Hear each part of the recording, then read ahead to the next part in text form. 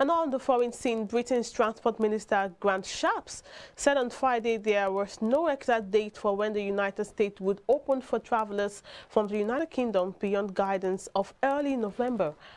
The lack of clarity on the U.S. opening is one of the final barriers remaining for UK travel after Shapps promised an announcement in the coming days on scrapping the requirement for expensive PCR tests for fully vaccinated arrivals into England.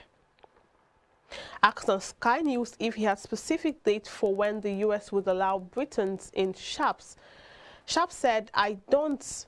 Transatlantic bookings with airlines like British Airways and Virgin Atlantic surged following the U.S. announcement in September, but with no further clarity, concerns are growing that the dates would be pushed back."